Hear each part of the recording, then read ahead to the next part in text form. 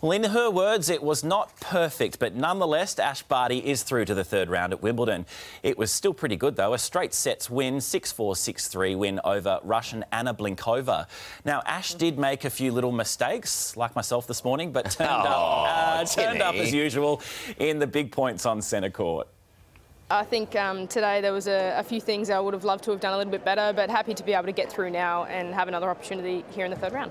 Man. It was a fantastic day for our Aussies. Isla Tomjanovic, James Duckworth, Jordan Thompson and Nick Kyrgios all moving through into the last 32 of the draw.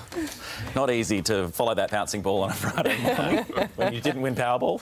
No, that's the reason. Oh, yeah. it's a shame, isn't it? Yeah. And as Karl just said, words before 6 o'clock aren't important when you're as beautiful as you are. Thanks, I'll take that. You are a stunning-looking man.